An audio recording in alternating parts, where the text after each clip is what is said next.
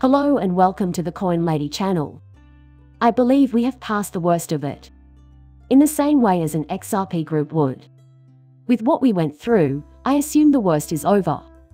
As a matter of fact, I have more than one meaning in mind. I believe it is quite possible that, we have really seen the bottom, and it was in November of last year, if you're talking about the broader crypto markets and just thinking about the disaster of a dumpster fire that 2022 was for crypto markets. Have you heard the breaking news from yesterday evening, which affects us XRP holders in particular? If you haven't been following along, I'd be happy to fill you in. I won't do that here, but I should mention that I did once create a video that ran for about 40 minutes. It was not a verdict on summary judgment, which may have ended this matter, but one from yesterday that I released today. Yet, a trial by jury is possible. One of 1,000 different things could happen here. But we did obtain a highly significant finding from Judge Torres regarding the admissibility and non-admissibility of certain forms of expert witness testimony. This much, too, I must say. Nothing about it was ideal, yet Ripple came out on top. So I was sitting there reading it and thinking, really? I believe we have passed the worst of it. With the SEC, we've been dealing with this nonsense for almost 2 years now. The worst, though, is probably over at this point. That, unfortunately, is not something I can say with certainty. Possible outcomes here include, for example, a resounding victory for Ripple. In the event that this matter is appealed and ultimately reaches the Supreme Court, well then, that's cool with us. The following is a statement that I will later retract. What else, though, is the case that seems the most likely at this time? While I have my doubts about an overall victory for Ripple, this development has the potential to be quite beneficial for holders of XRP bonuses, provided that the token has a future. That it seems the most likely scenario to me. And in that scenario, as long as there is a way forward for XRP, you won't see appeals, even if the SEC obtains a technical triumph. Also, I alluded to this in my most recent video. Unless we receive an unexpected, incredibly awful judgment from Judge Torres, 2023 might be a really exciting year for cryptocurrencies given the current state of the market. I do not make price predictions, therefore I have no idea how high XRP could go if we get excellent news here. If, however, things turn out nicely for XRP holders, there could be some significant fireworks in store, depending on how Judge Torres phrases his judgment. I'm all for it, in fact. I eagerly anticipate it. But I feel the need to make it clear that I do not come from a financial or legal background. Nothing I say or write should be taken as recommendations to purchase or sell any particular security. Just a hobbyist here that occasionally posts films to YouTube on various crypto-related topics. To illustrate my point, I'll use a recent CoinGate headline. I don't think it's necessary for me to read the article because I've already said enough about the fallout from Judge Torres's ruling regarding the expert witness testimony in my past couple of films. And now, the big news from CoinGate, XRP rises to 40 cents. The motion by the SEC to exclude testimony was rejected by Judge Torres. One of the concerns they had was whether or not the verdict would cause XRP price to rise. It's been almost 12 hours since the news broke, and at this point I find the whole idea to be very ridiculous. Even if you assume that people need time to digest it because it's illegal occurring, you can reasonably assume that it would have had the desired effect by now. But, really, I just don't buy that reasoning. If individuals are certain that things will go smoothly, as I believe they will, then they have already made their bets by purchasing large quantities of XRP. This is something that I believe many individuals have done. Now, what is it that will trigger it? I'm not going to pretend that this verdict isn't significant, it is. Spectators await developments. When discussing her motion for a summary judgment, that's exactly what everyone here is anticipating. Thus, for the time being, XRP is trading at 37 cents. In spite of the positive developments we witnessed with Torres' verdict last night, the price of XRP on worldwide markets has not responded. With its current price of 37 cents, Bitcoin's total market valuation is $22,461, making it slightly more than $1 trillion and giving it a 41.74% share of the asset class. To put it another way, a fear and greed index for cryptocurrencies of 49 out of 100 indicates a balanced stance. The normal, cute, cuddly little retail lemmings out there aren't afraid, though. They have no need to be afraid, and that gives me peace of mind. They shouldn't have to go through that alone. Will this year, however, mark a new record? Well, look at this. One of my favorite chart analyzers is Credible Crypto, and I've mentioned him before. As of now, he has 337,000 devotees. I believe, as has always been the case, that Bitcoin will be the coin that leads us out of the depths of the bear market. He was the only expert I follow that was predicting a new all-time high for Bitcoin this year until today. It always has, and it probably always will. There hasn't been any noticeable shift in human nature to make me think things will be different this time around, and that's great by me. Bitcoin remains one of my favorite currencies. Although it doesn't excite me, Bitcoin is something I appreciate. I have some, and my prediction is that Bitcoin will be in the lead, with investors afterwards shifting their capital into other cryptocurrencies with varying market capitalizations. So, he still considers it to be the case. In addition, I will present the viewpoint of a second expert who has stated his belief that a similar outcome is possible.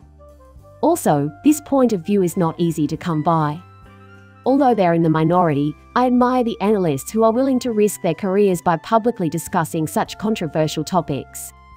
Honestly, I hope they are accurate because that would be awesome. This could be the case, but I won't pretend to know for sure. Honestly, I'm relieved I'm not an analyst because I have anything to say. Yes, it's fine to use any YouTuber you like.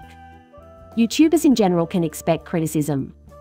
And you could be writing about some completely different hobby of yours when writing about crypto.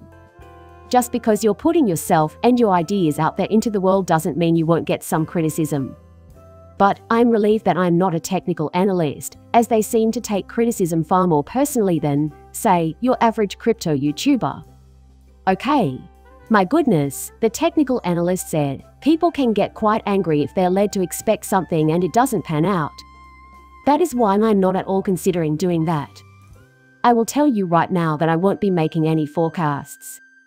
Of course, someone by the name of Fry invited him to come here. Toshi, you have, in all candor, maintained this year's unprecedented level of credibility. Even though anything is possible, I think it's safe to say that this year is going to be rather awful. In the meantime, until things calm down, his persistent self-assurance is his incredible crypto sharing. Affix the following text. Yup. Not a thing has changed. New record highs in 2023, rather than later, would make a lot more sense if I'm right that we're missing a last impetus for this cycle and that it has started. Despite the fact that such rapid price increases have already occurred twice in this cycle, most people still think they can't happen again. I get that the FTX crash was utterly unexpected, but at these record highs, with 73% of all Bitcoin in existence now in diamond investors' hands, I think most of the harm has already been done, and supply is constrained at levels never seen before. In other words, when we start jogging, we run far more quickly than most people anticipate. What I can say is this. Let's hope he's correct. I've also proven my point. It's not hard to see. No need to be a chart expert to figure this out.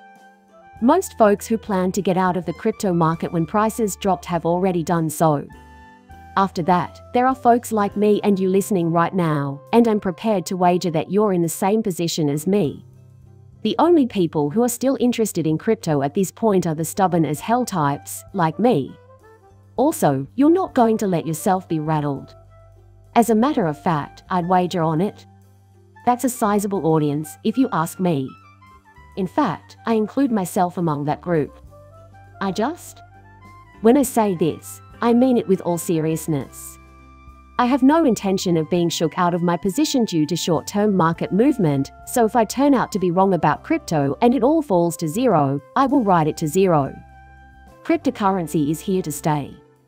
I consider myself a strong believer in crypto's potential and utility in the long run. Period. Well, that's what makes me look forward to it so much. For some reason, I upload a new video almost daily. Another analyst who believes a new record high is conceivable this year was profiled in a Daily Hodl story. The article below is headed, Bitcoin burst to all-time high totally doable in 2023, and it states that analysts who anticipated a catastrophic Bitcoin crash in 2023 are wrong. Bitcoin reaching its all-time high this year is not impossible, according to an analyst who correctly predicted the huge crypto crash of May 2021. To support his claim that Bitcoin will recover from the bear market near the $20,000 level, pseudo-analyst Dave the Wave provides 4 arguments. The last time I mentioned them on my channel was probably quite some time ago, and I still can't find the video. I've mentioned them before. One of the analysts I pay attention to is he. On Twitter, he has over 130,000 devotees. The stuff he puts out is actually fairly often covered by a fairly well-known individual in crypto media. Yet this is what he posted on Twitter.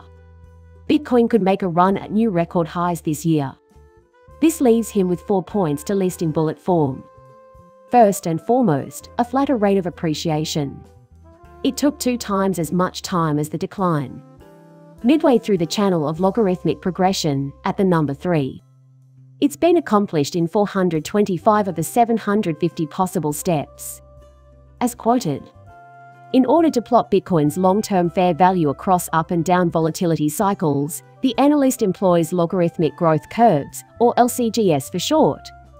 In June of 2022, Dave the Wave's GC changed his rating for Bitcoin to a buy. He thinks it's a good sign for Bitcoin.